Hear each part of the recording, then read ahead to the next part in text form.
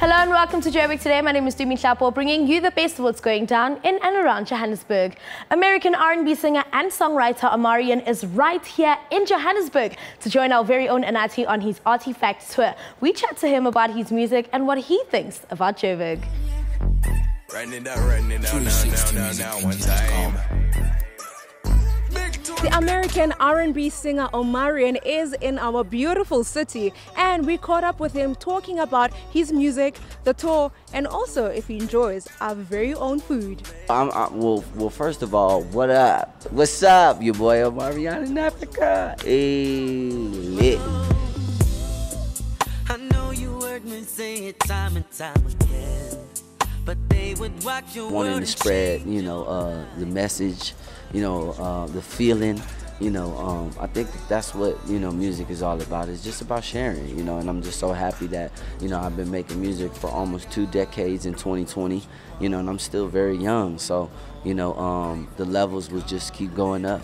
So I really felt home, and it was just really cool. I think the black culture longs for that type of connection and culture, and I actually did this thing called 23andMe, and it says that my bloodline is 60% sub-Saharan African, you know what I mean? So it's like that's down here. Yeah, so that's what I'm saying, I'm back at home, you dig? I mean, I think for me, and with a lot of the interviews, I try to express to people, without getting too political. It's like, it's a lot of racial issues going on back home, and a lot of the black people don't feel like we have at home. We don't have a culture like that, we don't have, it's like we were told that, y'all from Africa, you know what I'm saying? But no one has ever came down here and really seen the culture, and if I can definitely be, a beacon, or a watchtower to let everybody know, like, yo, this is our home. This is a place that you can come. This is a place that they will embrace you, and you can do music, and you can do whatever you want to do here in South Africa. Omarion's first meal in South Africa was chicken, and he's still looking forward to tasting more South African dishes since he'll be here for the next 12 days. Nah, I love Nando's. Oh my God, it was lit. Yeah, I mean, I'm actually gonna be experiencing a home cooked meal. Shout out to moms, cause we about to go get some auntie's food. So Omarion will be joining our very own Anati on his Artifact tour on the 30th of September. We also spoke to Anati about his collaboration with Omarion and why he literally chose him for this tour. Just being around this man, I learned so much just in terms of being a better human being, working on music and how, that all culminates, a human, It's not just about us being in studio trying to create vibes. It's really about the holistic point of view which we carried, and he's really taught me a lot about that. Just an electrifying experience, from myself and my brother Omarion here. We had to bring Omarion out just to give the people an experience of what we as artists, can bring together in terms of collaboration and, collaborating on sound, visuals, and just an experience, for the people. I'm Omarion for Joburg Today.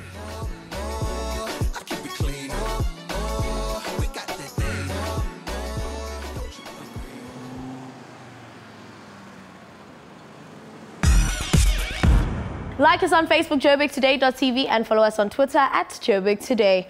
Cooking may be on your list of hobbies, but the secret Josie chef will school you to make every meal a masterpiece. After much consideration and the fact that I'm a foodie, it was no-brainer that I should return back to the secret Josie chef's lair to try my hand at one of his cooking classes, which he holds regularly. Paul, I'm not gonna lie to you, I can't get enough of this place. Let's talk about how you started up with the whole idea. When did this whole idea of actually doing the cookery pop up into mind? I don't want to say it was over a drunken dinner, but it was over a drunken dinner. We were kind of out in the bush, a group of friends, and I booked a place with this huge table and a big kitchen. And I started working with my friends, and I started saying to everyone, like, come on, give me a hand. And we actually had the most incredible weekend. And I was teaching and showing with everyone to cook.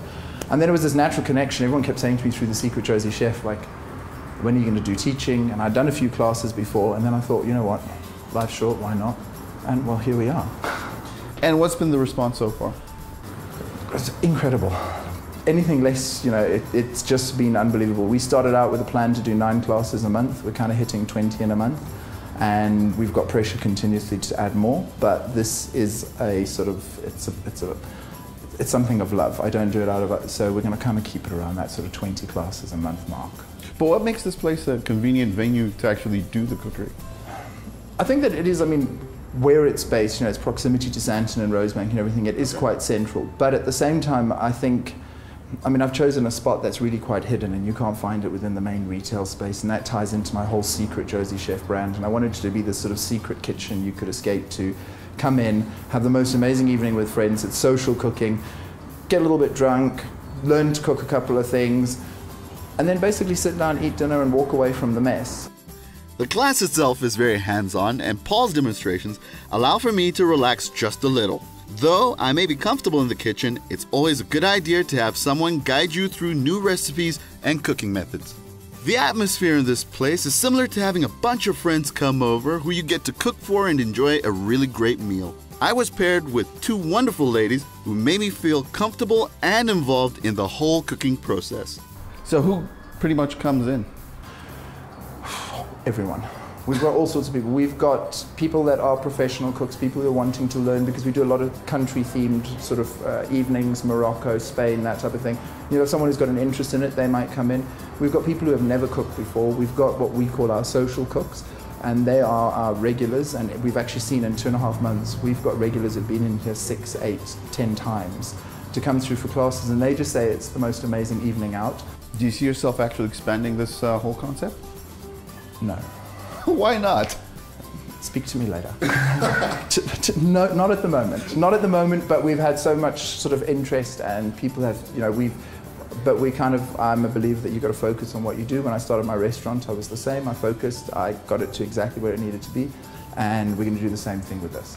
All right. Well, I look forward to it, dude. Yeah, I mean, I'm a semi-professional. Well, good. I'll make sure I put you with a group of non-professionals, and you can make sure that... As long as it's in the back. As long as it's in the back. And what a night it was. This experience is something I'm definitely gonna do again. I'm Leroy, man about town.